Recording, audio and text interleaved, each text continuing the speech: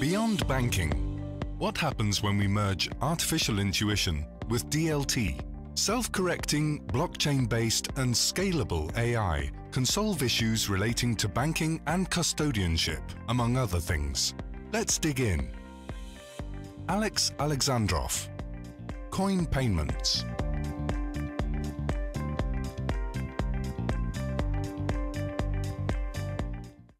Velas is a blockchain platform for secure, interoperable and extremely scalable transactions. Velas is a virtual expanding, learning autonomous system powered by swarms of single-cell artificial intuition specimens, continuously powering the blockchain consensus and electing appropriate delegated proof of stake nodes based on what's best for the network. Velas artificial intelligence elects block producers based on performance, dependability, and amount staked, while also optimizing network parameters such as block production speed, allowing the network to automatically slow down or accelerate, making it capable of processing up to 30,000 transactions per second. Artificial intelligence on the Velas platform also reduces the cost of consensus, motivating participants of the network to be reliably present and active in the network, maximizing relevant scores and rewards, while also optimizing network parameters, resulting in an enhanced network without issues, such as the 51% attack and nothing at stake problem. To explore all the features and learn how Velas uses neural networks to determine node score rating, block producers, and much more, check velas.com. All right. It's a little intro video for our new project that's coming out. Those who don't know me, I'm founder and CEO of coinpayments.com, .net, .info, and all the other subdomains. And we've been working on this for quite some time.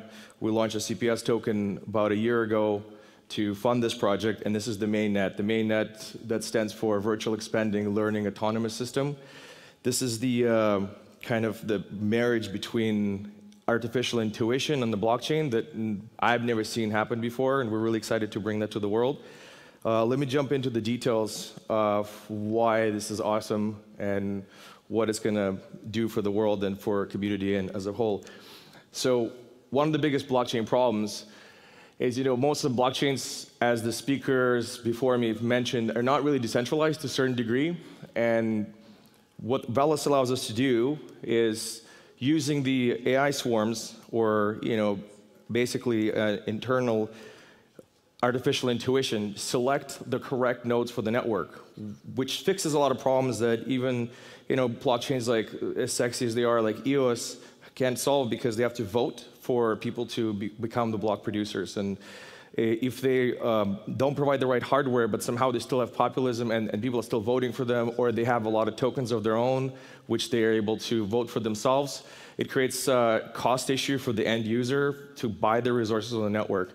And it still, to some degree, leads to centralization, because there's only 21 block producers that are statically coded in the blockchain. The way we fix this problem is we basically give artificial intuition swarms the decision-making to pick what is always best for the network. So it actually makes decisions based on multiple factors, which are consistent of how much coin they stake in their wallet, what is their reputation given to them by the AI, what is their uptime, and what is the computation power they provide to the network, and also where geographically they are at the time when the network needs it. So see, Velas is not a typical blockchain that's been out there before. This is definitely, I would call it a 3.0 blockchain, because it doesn't run at full speed all the time. So the traditional blockchains have a huge problem. They get so big over time. Like, if anybody tried to install a node of Ethereum lately, it's essentially over a terabyte in space. And it has a lot of issues when you have to set it up and run it as an operator. We, at Coin Payments, we support about 1,300 coins for the backend services for our users to be able to store and receive payments and yada yada. We run into a lot of problems running these nodes, which led us to kind of think, well, what if we had a unifying blockchain that allows to containerize all the coins in the system into one coherent ecosystem that allows you to basically store Ethereum, EOS, and everything else, like Ripple, Bitcoin, Bitcoin Cash, and what you have it, including ERC20s. And something like that didn't exist. And as I was talking earlier in the panel, for whoever was still here, I believe the future of money is a single ecosystem when everything can coexist. In order for that to work and not to become extremely huge in size, there's, the two approaches to that is using a torrent protocol for decentralizing the blockchain requirements for the nodes itself, which I'm not going to get into right now. But the other one is to make sure the blockchain doesn't run at full speed all the time. All the blockchains right now, the moment they're launched, they're running at full capacity, like they're producing blocks as intended because it's code. However, our blockchain has the ability to, select the speed that is required based on the need on the network, because the AI is constantly analyzing all the activity on the blockchain. It doesn't necessarily know what you're doing. It doesn't really care.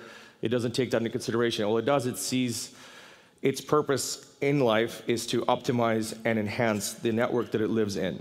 So by doing that, it can control block speed from 2 seconds to 2 minutes and slow down and accelerate based on the need, which reduces drastically the size of the blockchain. Beyond that, it can actually start at as little as 2 kilobytes per block and go to 1 megabyte, which gives it huge, I kind of call it like a slinky blockchain. It's able to expand and contract whatever is necessary, which is something I've never seen in any blockchain before. And I think that will allow tremendous scalability, and at the early stages, it's not going to become really huge and bloated in size, which will lead to a lot more adoption and a lot more containerization of other coins to come on this network. What does Velas do better than others? So, like I said, artificial intuition-based delegated proof of stake concept is something that's completely new. It's never been tried before. This allows the network to pick the block producers. So if you even have 80% of all the coin supply, somehow you got all that money and you're able to sit with that. You can't control the network. You can't take over. You'll maybe just get one node, but at that time as well, it would matter what kind of computer hardware you give into the network. So you would have to convince the network itself to pick you. It's going to be a relationship between you and the network. What that solves is one of the issues that I've seen in network is a lot of block producers that are elected, they kind of sit on their ass and they don't do anything anymore. Or, miners buy a bunch of gear, they make a bunch of money, and they don't really do anything except for upgrading the hardware. Our network forces our block producers to go out there and make sure people are using the network. Otherwise, it will scale right back down the reward, because it will basically shrink the demand curve, and it will basically slow down the block production, and it will reduce the reward. The AI actually is able to also able to control the reward per year. So it goes from 2% to 8% in a reward ratio to incentivize users on the network when it feels it is necessary. So it actually is able to make those decisions on the fly as the network grows. One little thing I want to show you is was done by Harvard Medical School, and it kind of illustrates how the single-cell organisms that don't have parents to teach them how to behave, because single-cell organisms are born and they kind of know how to do stuff, and that is where the intuition comes in. So we're trying to mimic nature in that sense. This is basically a petri dish with antibiotics going at strength from 0 to 1 to 10 to 100. So basically it increased by multiples of 10. And then the bacteria is released, moving towards the center. They don't know how to do it, but they evolve their functions. And as soon as you see one break through, their DNA is passed down to the other ones there, and slowly but surely, they start to fill up the petri dish, penetrating the antibiotics that are laid out there. Now, nobody taught them how to do that. The way they can do that is because they're living organisms that develop new receptacles, and they evolve and mutate. And if just a few of them mutated and able to do that, they pass down the genetic code to the other ones. So a silos in the DNA swarms of artificial intuitions that we've created mimics the exact same protocol. So what it does is we let them run. We encourage them to analyze all the specifics, and then we basically let them mutate and adapt to the network conditions. I'm out of time, I'm sorry. I can continue for hours about this, but yeah, so I'm not gonna get into sales stuff right now. If you wanna talk to me, but if you're interested in the coin, come talk to me. I'll be here. Thanks, everybody.